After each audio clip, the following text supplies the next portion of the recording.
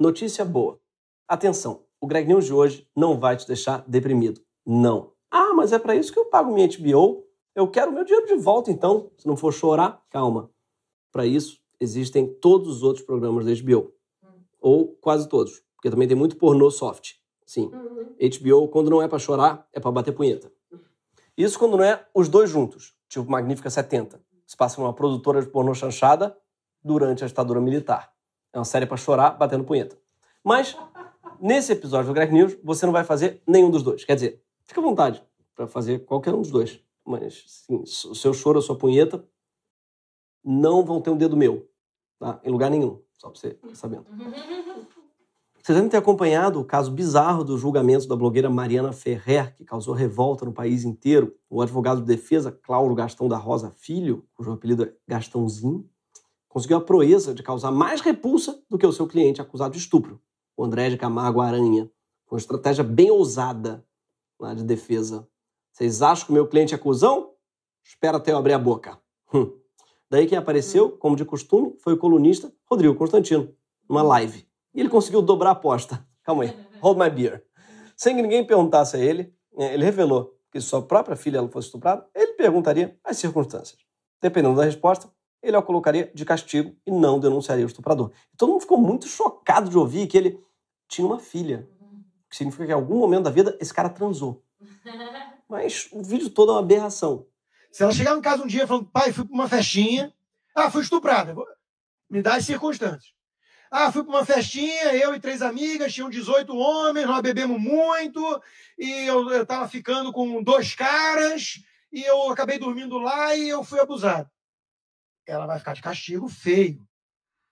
E eu não vou denunciar um cara desse para a polícia. Não existe também a ideia de mulher decente? Os feministas querem que não, né? Por quê? Porque feminista é tudo recalcada, ressentida, normalmente mocreia, vadia, odeia homem, odeia união estável, casamento, odeia tudo isso. Não vou fazer piada com isso, porque alguém já fez e essa pessoa foi a Anitta, séria candidata a me substituir nesse programa aqui em 2021. O que ela disse?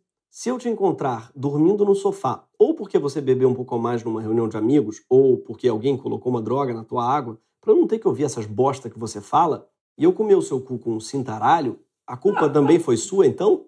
Só pra saber, caso alguém esteja interessado. A malandra da Anitta tá louca pra brincar com o bumbum do Constantino. Só que ele não gostou da ideia e resolveu falar da filha de novo. Você imagina o que é ver uma Anitta massacrando teu pai como um defensor de estuprador. Você imagina o que deve ser isso na cabeça dela.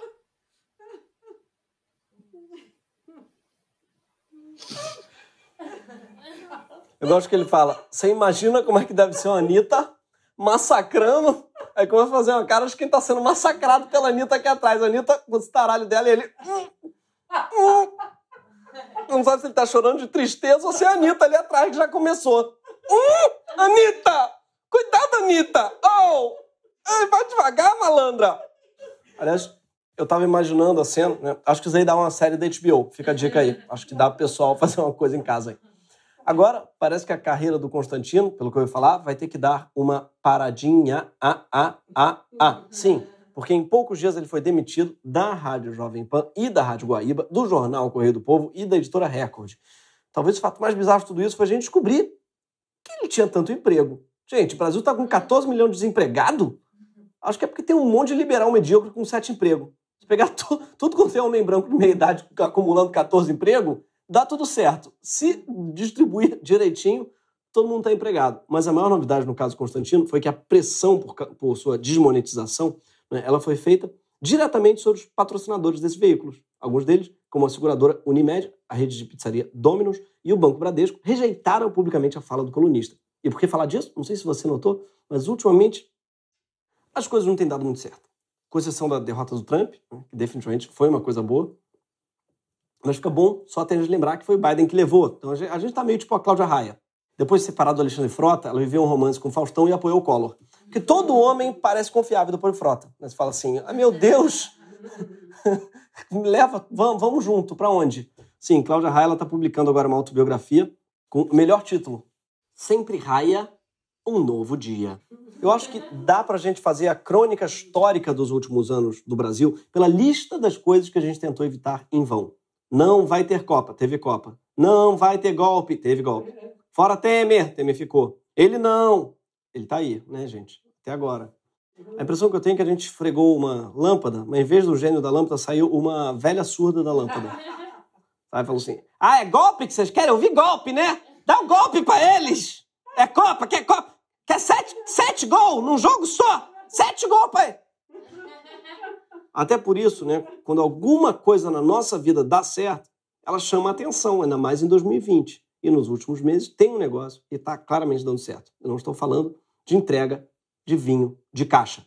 Sim, isso deu muito certo. Parabéns a quem inventou isso, umas caixas de uns galão de vinho. Parabéns aí por esse negócio. Mas não estou falando desse negócio, não. Estou falando de uma estratégia que consiste basicamente em encontrar um problema e aí ir seguindo o dinheiro até, né, desde o problema até encontrar um rico ou uma marca. E aí pressionar esse cara ou essa marca para tentar desmonetizar operações criminosas ou perigosas. Pois é, a coisa está tão feia que nossa última esperança reside no departamento de marketing de uma corporação.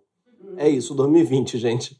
Bem-vindos. Mas essa estratégia, né, também conhecida como Follow the Money, é dela que a gente vai falar hoje. Ou, em bom português, siga a grana.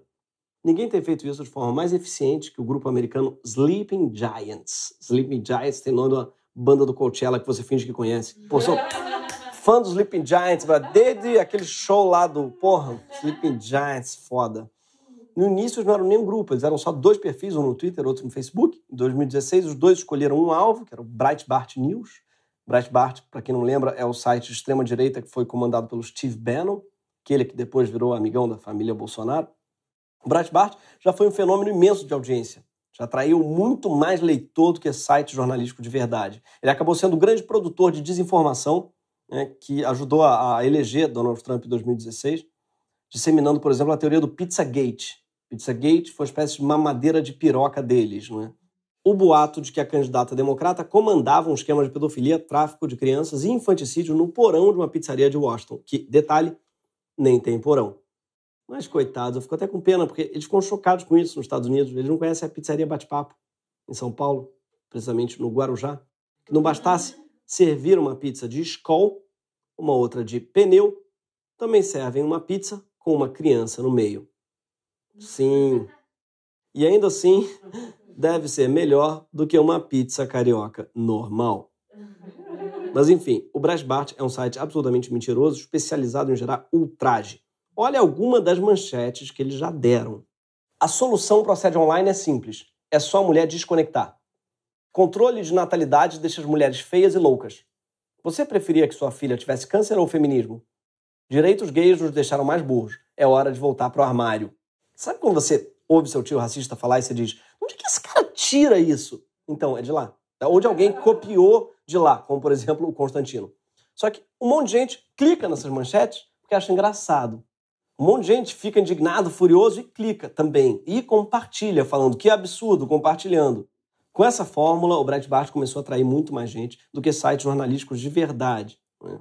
Quanto maiores os absurdos que eles publicavam, mais gente visitava e clicava. E aí, ainda por cima, mais dinheiro eles ganhavam com anúncios publicitários que empresas como a Google colocavam no Breitbart. Sim, porque a Google tem esse modelo de negócios, né? A empresa coloca propaganda de seus clientes num monte de sites, os clientes pagam por clique, né? O Google fica com uma parte desse dinheiro e outra parte é repassada para o site onde o anúncio estava sendo veiculado. O que o Sleeping Giants fez? Ele foi avisar esses anunciantes que o seu dinheiro de publicidade estava sendo usado para financiar fake news, pedindo para as pessoas tirarem prints dos anúncios junto à matéria de Breitbart e divulgarem no Twitter, tagueando as empresas. E o resultado foi quase imediato. Em apenas 2 meses, o Breitbart perdeu mais de 2.000 anunciantes, o que custou 90% da sua receita publicitária. Quase nenhum anunciante quer aparecer do lado de notícias fraudulentas ou odiosas. Isso não é bom para os negócios. O Breitbart não chegou a falir, mas passou de onipresente em 2016 para irrelevante em 2020. Tipo o Fidget Spinner e o MBL.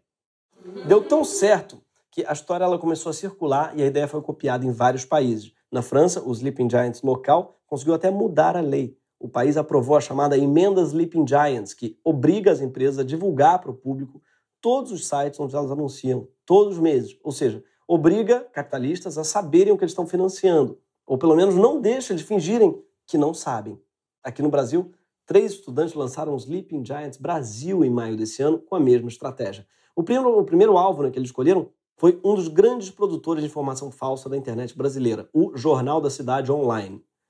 Você deve ter ouvido esse nome, é um nome meio bizarro. Que cidade? Jornal da Cidade. Qual? Foi procurar, não dizer que cidade é. Talvez o nome da cidade seja online. Enfim, até isso, o jornal é meio esquisito. E o fato é que esse jornal falso ajudou muito a eleger Bolsonaro, inventando notícias. Depois do primeiro turno, disseram que Ciro Gomes ia votar em Bolsonaro. Meses depois, publicou que o TSE deu o código da urna eletrônica para venezuelanos. Eles são uma espécie de gerador automático de fake news. Urna eletrônica do Ciro Gomes vai para a Venezuela, do Bolsonaro com uma madeira de pé. O negócio realmente é um shuffle. O jornal, inclusive, tinha 2 colunistas, um homem negro chamado Otto Dantas e uma mulher empoderada chamada Amanda Costa. O problema é que, aparentemente, nenhum nem outro existem. São colunistas inventados para apelar a grupos demográficos onde Bolsonaro é fraco. Sim, eles não conseguiram, aparentemente, nenhum homem negro, nenhuma mulher empoderada para o jornal. Então eles pegaram imagens da internet. A foto da Amanda Costa, por exemplo, é, na verdade, a escritora Thalita Rebouças. Sim, eles pegaram uma escritora que já vendeu mais de 1 milhão de livros. Nem inventar fake eles sabem. Tinha que pegar um escritor que não vende livro, pelo menos. Tipo, todos os outros, no caso. Eles pegaram a foto da única autora que vende no Brasil. O único fenômeno editorial brasileiro. Foram lá e falaram, é essa que vai ser meu fake. Eles foram desmascarados, obviamente. Já a foto original do Otto Dantas é essa. E olha que Photoshop tosco que eles fizeram na cara dele. Seria mais discreto se eles aplicassem um filtro de cachorrinho do Instagram. Mas o site ele tinha uma audiência gigante e faturava alto com anúncios do Google, mesmo com toda essa tosqueira e toda essa desonestidade. Aliás, exatamente por isso. Mentira atrai mais audiência que verdade e é muito mais barata de produzir. Quanto mais era denunciado e condenado por fake news, mais o jornal crescia. A sorte deles começou a mudar no dia 18 de maio, quando um dos Sleeping Giants mandou esse tweet para a Telecine, copiando gente com muitos seguidores e avisando que a marca dele estava aparecendo em anúncios de um site famoso por espalhar desinformação e atacar constantemente a democracia, e pedindo, please considere bloquear. Poderiam ter dito, Telecine, por favor, apenas pare, você é muito cult para isso. Tá na hora de tomar uma action. Não tá nada fã você aí parado só comendo pipoca. O tweet viralizou rápido e a Telecine percebeu que eles estavam claramente financiando a atividade do Jornal da Cidade Online. No mesmo dia, só 2 horas depois, eles responderam para debelar a crise de imagem e falaram, obrigado por avisar, já pausamos a campanha. Estamos checando onde mais o anúncio está aparecendo. Somos totalmente contra a fake news. 13 minutos depois, o Sleeping Giants mandou esse tweet comemorando e dizendo que já podiam voltar a maratonar Harry Potter. Mal sabiam eles que Harry Potter sairia do Telecine e iria para onde? Para HBO. Sim. Onde o bruxo pegando a varinha tem outra conotação. Mas não foi só o Telecine, foram centenas de anunciantes nessas horas, né? O Jornal da Cidade Online ele deixou de faturar quase R$1 milhão em publicidade. O pessoal dos Sleeping Giants contou que percebeu que a equipe do jornal, inclusive, está corrigindo mentiras de matérias antigas agora para tentar voltar a ter anunciantes algum dia. Olhando o site, descobrimos que eles já apagaram até os colunistas falsos. Eles estão fazendo com as fake news mais ou menos como o Luciano Huck está fazendo com os amigos no Instagram. Dando uma limpa. Inclusive, um anunciante que tinha anúncios no site era o Banco do Brasil, ou o BB, como chamam, uma empresa estatal, cujo gerente de marketing é Antônio Hamilton Mourão, que ganhou o cargo de presente de todos nós depois que seu papai, o outro Hamilton Mourão, virou vice-presidente da República. Para acabar com o quê? A mamata. Sim, acho que eles querem acabar com a mamata distribuindo todas até não sobrar mais.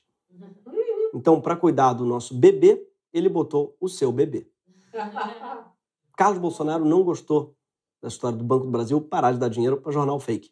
Carluxo, que aliás é vereador no Rio, mas tem uma sala no Planalto Brasília. Ou seja, ele é uma espécie de vereador da cidade online. Mais ou menos isso que ele faz. Esse cara tweetou revoltado, né, contra a decisão do banco, falou, um dos poucos tweets que dá para entender estranhamente, não sei se foi ele que escreveu, porque tem verbo, é uma coisa que faz que é complicada aqui. O sujeito tem um verbo, né, e o verbo ele tem a ver com o sujeito, é uma coisa revolucionária. Marketing do Banco do Brasil pisoteia em mídia alternativa que traz verdades omitidas. Sim, verdades omitidas é como ele chama a mentira. Não falei, ele ainda diz assim, ó, não falarei nada, pois dirão que eu estou atrapalhando. Quando você fala não vou dizer nada, Carluxo, sobre o assunto, e aí menciona o assunto, você já está falando do assunto. Mas isso era uma dica do Carluxo para o seu fiel secretário de comunicação, Fábio Weingarten, que saiu em seguida dizendo que ele ia contornar a situação para que o Jornal da Cidade Online não perdesse a boquinha e ele não perdesse o canal oficial de desinformação. Não rolou. O Tribunal de Contas da União interveio e determinou a suspensão da publicidade no site fraudulento. Tudo por quê? Por causa de um tweet enviado para alguns estudantes que viralizou. Finalmente, um cancelamento que funciona. Nos 5 meses de lá para cá, os Sleeping Giants foram escolhendo outros alvos e desmonetizando um por um, sempre com sucesso. Liquidaram a receita publicitária de outro site mentiroso, o Conexão Política, que foi importante tanto para eleger Bolsonaro quanto depois para espalhar desinformação sobre o coronavírus. Foi esse site que ajudou, por exemplo, a derrubar o Mandetta do Ministério da Saúde.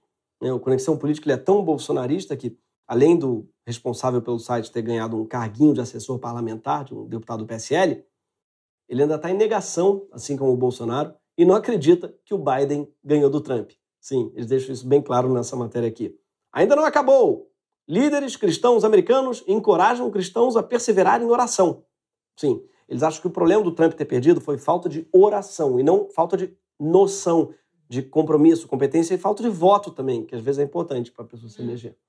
Os Sleeping Giants também pressionaram o Google e essas operações de desinformação acabaram perdendo os Google Ads e com eles o dinheiro pelos cliques. Então eles foram atrás dos sites de crowdfunding Vaquinha e conseguiram bloquear as arrecadações do Grupo 300, aquele grupo que ameaçava o Supremo com tochas e explosões. A líder do 300, Sara Giromini, que teria cometido outro crime ao divulgar dados pessoais da menina de 10 anos vítima de estupro que precisou fazer um aborto, perdeu várias fontes de financiamento graças à pressão deles. Sua arrecadação mensal da Vaquinha foi suspensa, assim como sua conta no PicPay, outro site de pagamento. Foi nesse momento que a Sara viu sua Vaquinha ir pro brejo. Por fim, os Sleeping Giants miraram suas baterias nele, o pai de todos os teóricos da conspiração da ultradireita, Olavo de Carvalho. Olavão perdeu grande parte de seus financiadores quando os Sleeping Giants tuitaram para as marcas que anunciavam lá. Aí depois, os gigantes pressionaram publicamente as empresas que processam pagamentos para o curso online de Olavo, como a PayPal. Eles mostraram que clientes da PayPal estavam comprando o curso e depois sendo agredidos pelo professor, como no exemplo dessa aluna que foi xingada pelo professor ao vivo. Essa velha idiota metida, essa vaca, que nunca foi católica na vida, que se chama Priscila Garcia, está espalhando por aí que na aula 12 eu declarei que o Islã é uma religião autêntica, portanto, isso é uma declaração de fé islâmica. Mas de onde essa idiota tirou essa ideia? Por que presta atenção nessa analfabeta, palpiteira, vagabunda, que só está aí para fazer fofoca? Então, esse é o cara que escolhe o nosso ministro da Educação. Esse é o Paulo Freire deles. Isso é o que eles chamam de escola sem partido. É esse cara daí, é o mentor intelectual. Enfim, no capitalismo, uma empresa ela não se importa se um cara ganha dinheiro ensinando que vacina não funciona e dizendo que a Terra talvez seja plana. Mas uma empresa não tolera que ele distrate uma cliente assim. Resultado, o Olavo perdeu 1/3 de seus alunos, aqueles que pagavam com PayPal. E ficou parecendo que o Olavo ia precisar ter que inventar outra plataforma para receber. Quem sabe depois de banido do PayPal, ele podia tentar criar uma plataforma mais à cara dele, o PayQ. Só que a concorrente brasileira do PayPal, que é a PagSeguro, que pertence à mesma família, dona da UOL e da Folha de São Paulo, saiu em defesa do Olavo. Sim, o UOL publicou uma matéria para dizer que desmonetizar o Olavo era um atentado à liberdade de expressão. Sim, o UOL fez uma matéria criticando uma empresa concorrente da PagSeguro. Por quê? Por ela ter tomado decisão sensata e por pressão de usuários. Enfim, a reportagem forçou tanto a barra que o UOL teve que se retratar por não ter publicado opiniões de especialistas que iam contra a sua tese, tendo omitido, inclusive, a opinião daqueles que tinham sido entrevistados para o assunto. Ai, gente, então, na correria, a gente acabou esquecendo de fazer jornalismo mesmo. Esquecemos total, assim. Agora, os Sleeping Giants está com uma campanha de pressão de um dos acionistas da PagSeguro para forçar a empresa a parar de monetizar a operação de Olavo. Atualmente, estamos desmonetizando Olavo de Carvalho, divulgador de conteúdo nocivo, inclusive sobre a pandemia da Covid-19. Olha, essa epidemia, ela simplesmente não existe. Na verdade, você não tem um único caso confirmado de morte por coronavírus. Agora, precisamos da sua ajuda para dar um empurrãozinho. Acesse o site bloqueiapagseguro.com e envie um e-mail pressionando o CPP Investments a retirar seu R$1,5 milhão da PagSeguro se o Olavo não for bloqueado imediatamente. Anotou? www.bloqueiapagseguro.com. Se der certo, o Olavo perde toda a receita dos seus alunos.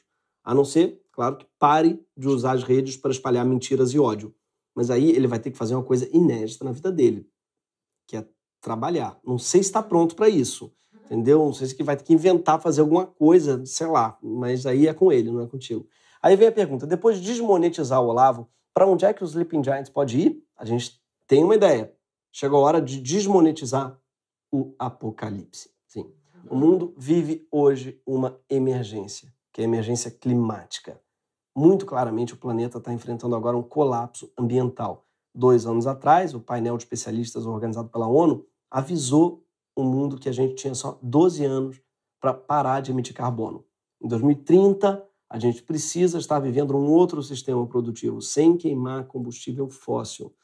E para isso acontecer em 2030, a gente já tinha que ter começado a trabalhar sério na transição faz tempo. Mas isso não vinha acontecendo. Claro, a inércia fazia com que as emissões continuassem cada vez mais altas. Mas aí, quando a pandemia começou, ela parou a economia no planeta todo e acabou levando a uma redução das emissões de carbono. E esse é um momento chave agora. Por quê? Porque todo mundo agora aceita que vai ser necessário que os estados deem um impulso na economia para ela voltar a crescer. E mais de 50 países já anunciaram que vão aproveitar essa necessidade para investir de um jeito diferente, construindo a infraestrutura para um novo sistema de baixo carbono. E agora, até o Biden está dizendo que vai fazer o mesmo. O problema é que, nesse ano em que o mundo inteiro reduziu suas emissões de carbono, o Brasil conseguiu a proeza de aumentar. Por quê? Porque está batendo recorde de queimadas nas florestas. Aparentemente, os grileiros eles não respeitaram muito as recomendações da OMS. E se o Brasil não participar desse esforço global, provavelmente o mundo inteiro fracassa. Não vai adiantar o mundo adotar energia solar, eólica, carros e trens elétricos se os mais de 70 bilhões de toneladas de carbono da Amazônia forem parar na atmosfera. Hoje a gente sabe que a floresta amazônica tem um papel crucial na regulação global do clima. Ela age como um amortecedor contra as mudanças climáticas, ao fazer ar úmido circular pelo planeta. A Amazônia está muito perto de um colapso sem volta. O Brasil já matou 19% da cobertura original da floresta e alguns estudos indicam que, se passar de 20%, a floresta fica sem a umidade que alimenta e entra numa espiral. As árvores simplesmente começarão a morrer, vão soltar toneladas de carbono no ar e vão inviabilizar o esforço global para evitar os efeitos mais trágicos da mudança do clima. É por isso que líderes mundiais já estão ameaçando sancionar o Brasil caso Bolsonaro não resolva o problema da destruição da Amazônia. Nosso presidente, inclusive, não gostou nada disso. Já deu a entender que se isso acontecesse, ele estaria disposto a entrar em guerra com os Estados Unidos. Assistimos há pouco aí um grande candidato à chefia de Estado dizer que se eu não apagar o fogo da Amazônia, levanta barreiras comerciais contra o Brasil. E como é que nós podemos fazer frente a tudo isso? Apenas a diplomacia não dá, né, Ernesto? Que quando acaba a saliva, tem que ter pólvora. Você vê que o nosso presidente não está preparado para a guerra quando ele fala em pólvora. Os Estados Unidos vão mandar um drone para cá, ele vai tacar estalinho nele. Ele parece os caras que cantam para a polícia, PM, cuzão, larga a arma e vem para a mão, sabe? Tipo, tadinho. Biden, cuzão, larga o complexo industrial militar e vem para a mão. Mas a melhor parte é que esse discurso dele era um discurso sobre turismo. Sim, supostamente era um discurso para fazer as pessoas visitarem o Brasil. Acho que ele está propondo uma nova forma de turismo meio bacural. Venham matar pobre. Pobres aqui são baratos, de morrer. Só que não é só o Bolsonaro que pode ser responsabilizado pela destruição da Amazônia. Ele não está apagando fogo. Mas para colocar fogo é preciso de dinheiro. E esse dinheiro vem em grande parte de bancos. Santander, por exemplo, está na lista dos maiores multados pelo IBAMA na história. Multa de mais de 47 milhões e meio. Uma empresa pecuarista ligada ao BTG Pactual foi a maior multada nos últimos 25 anos no Pantanal, chamada BR-PEC, agropecuária. A empresa recebeu, em 2018, uma autuação de 58 milhões de reais, um recorde entre os punidos por desmatamento no bioma desde 95. O capital financeiro ele participa diretamente da devastação, e não apenas na Amazônia. Itaú e Ambev, por exemplo, têm participação no fundo responsável pelo empreendimento que ameaça a terra indígena Jaraguá, em São Paulo. O Itaú até tenta descolar a imagem da empresa do fundo, mas o fundo está lá. A imagem do Itaú é utilizada quando convém. Aí quando não convém, eles dizem que é só um fundo. E não para por aí. Os produtores que são responsáveis pela destruição de boa parte da Amazônia têm uma capacidade enorme de influenciar a legislação brasileira para continuar o seu trabalho nefasto. Uma investigação da equipe do De Olho nos Ruralistas descobriu que várias empresas conhecidas do grande público bancam, de forma escondida, a Frente Parlamentar da Agropecuária, a FPA, que é o grupo de associações e empresas do setor que reúne 257 deputados e senadores. A Frente Parlamentar é o braço institucional mais conhecido da bancada ruralista, que é a maior do Congresso Nacional. Sim, a bancada ruralista é quase metade do Congresso Nacional. Juntos, esses parlamentares são donos de quase 190 mil hectares de terras amazônicas. Sim, no Brasil a gente pulou essa parte do lobby. Aqui você não tem um lobby da igreja, você tem o pastor deputado. Aqui você não tem lobby de fazendeiro. O fazendeiro já é o senador, você economiza muito dinheiro, entendeu? Com intermediários. Não precisa disso. São eles que aprovam leis que estimulam o desmatamento da Amazônia. São eles que reduzem as proteções ambientais, são eles que acabam com os direitos de quem protege a natureza, né? Os povos indígenas. E fazem tudo isso, claro, enquanto beneficiam seus próprios negócios. E com total anuência do presidente da República, que chegou a dizer no ano passado, esse governo é de vocês, parodiando o Capitão Planeta. Sim, fogo, soja, gado, agrotóxicos, chá de revelação, pela união dos três poderes, eu sou o Capitão Capeta. Tanto é que ele nomeou a então presidente da FPA, Tereza Cristina, como ministra da Agricultura. Nesse levantamento, os repórteres descobriram que existe uma organização que opera de forma quase escondida, mas que é o motor logístico da Frente Parlamentar da Agropecuária. Trata-se do Instituto Pensar Agro, conhecido como IPA, que não tem nada a ver com aquela cerveja IPA que seu amigo fez em casa, tem gosto de xixi de gato, ficou insistindo para você tomar, né? Essa IPA da agropecuária é bem pior e mais amarga. Na prática, o IPA e a FPA se confundem. As instituições têm o mesmo e-mail para contato, o mesmo endereço, e tem uma casa no Lago Sul, em Brasília, onde os parlamentares se reúnem todas as terças-feiras. As verbas do IPA são direcionadas para a FPA. Isso é uma informação pública, mas o que os repórteres descobriram foi que esses recursos vêm diretamente de 38 associações, que pagam mensalidade de pelo menos R$20 mil cada uma. Isso significa R$760 mil no caixa da bancada ruralista por mês. E entre as empresas que mantêm a IPA estão empresas que fazem coisas que todos nós consumimos. A mortadela Cerati, o frango Seara, a salsicha Aurora, a linguiça Frimeza, o Durex 3M, a farinha láctea da Nestlé, os iogurtes da Danone, a ração Purina, além de bancos, claro. Estão lá, de novo, o Banco do Brasil, o Santander e o Itaú BBA, que também financiam a bancada ruralista. É por isso que hoje a gente vai terminar fazendo com os Sleeping Giants o que eles fazem com todo mundo, um pedido encarecido para que eles prestem atenção no assunto que é importante para a gente, a desmonetização mais urgente. Hoje é aquela que pode salvar o mundo. Sleeping Giants, a gente quer que vocês façam pressão em quem financia a destruição, em quem paga a conta de deputados e senadores que estão desmantelando a legislação ambiental. Está na hora dessas empresas cortarem o apoio à bancada ruralista. Quem sabe assim, a gente não para de destruir a Amazônia, mesmo que Bolsonaro não queira.